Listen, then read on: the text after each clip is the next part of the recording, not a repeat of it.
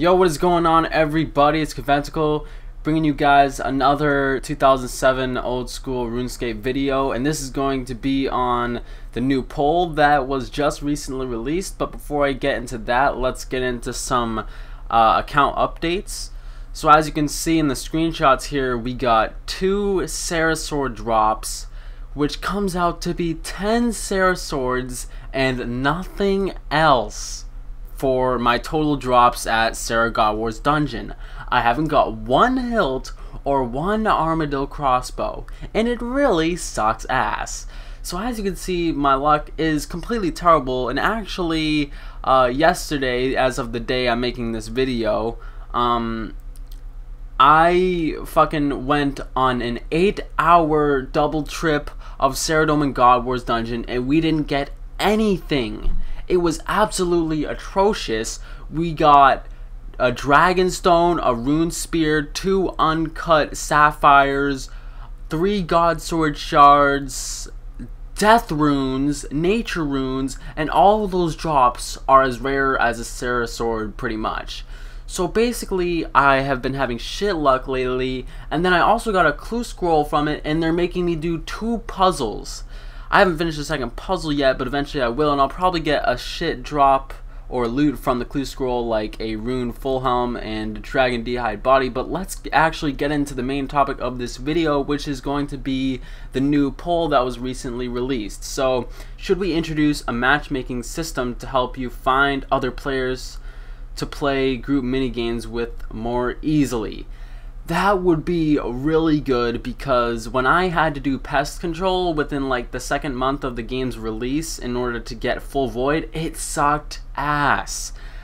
It took about a little over a week to get, I think, for the range and the melee set, and it was completely terrible because I had to be with this terrible clan and we had to do the easiest difficulty. So I'm definitely going to be voting yes on that one.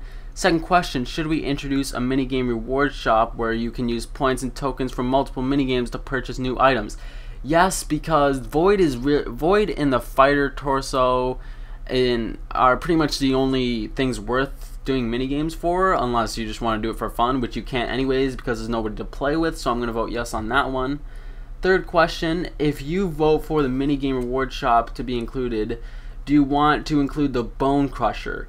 Definitely not. That is going to definitely bring down the value of whips and stuff like that, so that is not good. We do not want an overpowered weapon in the game.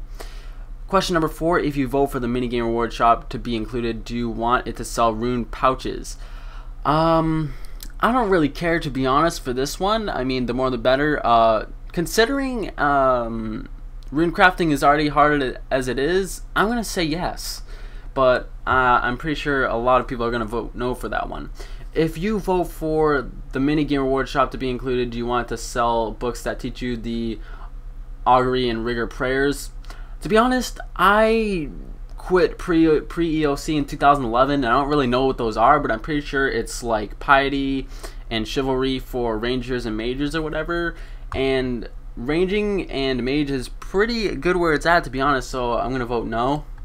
If you vote for the mini game reward shop to be included, do you want it to sell level 3 clue scrolls? No, because then you'll have noobs getting them. Should we introduce zamorakian and saradomin flags as rewards for the Castle Wars reward shop? Well, I'm pretty sure in pre-OC they had that, so I'm going to vote yes because it's pretty cool. Should we add skirts as options to the Castle Wars armor rewards? I don't really care, so yes, why not? Should we add range and mage armor set to the Castle Wars reward shop? Yes, pretty fair. Should we allow players to buy bandages at Castle Wars? No. If you kill 5 or more players without dying in Castle Wars, would you like your stats to be buffed? I think this would be pretty awesome, kind of like Call of Duty, because, you know, you're getting like a kill streak. So I think that would actually be fair, because by that time you're going to be running out of bandages and stuff. So I think that's pretty fair, and would add a different element to the game to make it more interesting. Should we add some siege weapons to Castle Wars to help break down the doors of the keep? I don't really care. I haven't played Castle Wars in a while, but I think The doors are supposed to be underground, I'm pretty sure, and those are pretty annoying to get rid of, so I'm gonna vote yes. Why not? Should we allow players to obtain free elemental, mind, chaos, and death runes within Castle Wars to cast magic at a reduced XP rate? I think this is pretty fair for the majors and stuff, for the people who want to do that, but then again, you're going to have a lot of people just barraging, and it's going to be really annoying, so I don't really know what to vote for this. Oh my god, this is a good question. This is a really good question right here, but I think I'm going to vote yes, because why not? Because you don't want to, you know, have to spend your own money just to play a mini game like Castle Wars. Question number 14, should everyone on your team be rewarded with an extra Castle Wars ticket if your opponents fail to capture a flag? Fuck, that's a good question right there, but I'm going to vote no. Question 15, should we add a bank to your blast furnace room? Yes. Should we reduce? I don't really care. Well, I don't even know what blast furnace is, so I don't really care. Question number 17, this is going to be a lot of questions, probably a long ass video. Should we allow players to use the egg launcher in Barbarian Assault while in combat? Sure, why not? White when the word called, whatever. I know that question. Should we add fighter legs, same stats as fighter skirt? I'm gonna vote no on that one. I don't think there should be fighter legs in whatever, because I think the fighter torso is good enough. Should the fighter skirt have a +1 strength modifier added? I'm gonna say no. I'm fine how it is. I mean, I'm level like 105. I'm not a berserker peer, so I don't really care. Should we remove split bark armor defensive requirements? Definitely not, because then Mystic is going to completely crash and everybody's going to be using that. So, I mean, I'm fine with how it is right now. Should we allow players to get to trouble brewing without completing cabin fever? I don't even know what that is, nor do I care, so I'm going to just vote no. Should we remove level 40 cooking requirement for trouble brewing? I think it's good how it is, so whatever. Alright, here's a great question right here. Question number 24. Should the alchemy value of armadyl armor be increased so that way it is protected on death over crystal equipment and barrels equipment? Definitely yes, because it sucks. Like, even when you have like Guthans on and you have to lose your spear when you die, that sucks. So they should really edit the alchemy values of certain items like armadyl and maybe like the Guthan spear. That would be great. So I think they should definitely fix that. Should the alchemy value of the armadyl crossbow increase so that it's protected over death? I'm pretty sure that's basically the same thing as armadyl armor. Should the dark mage in the abyss be contactable via contact NPC lunar spell? Yes. Shouldn't I? Yep. Same thing.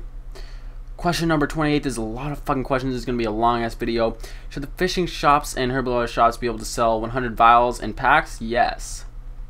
Because I've run out of vials for doing my herb lore and it sucks having to buy them back.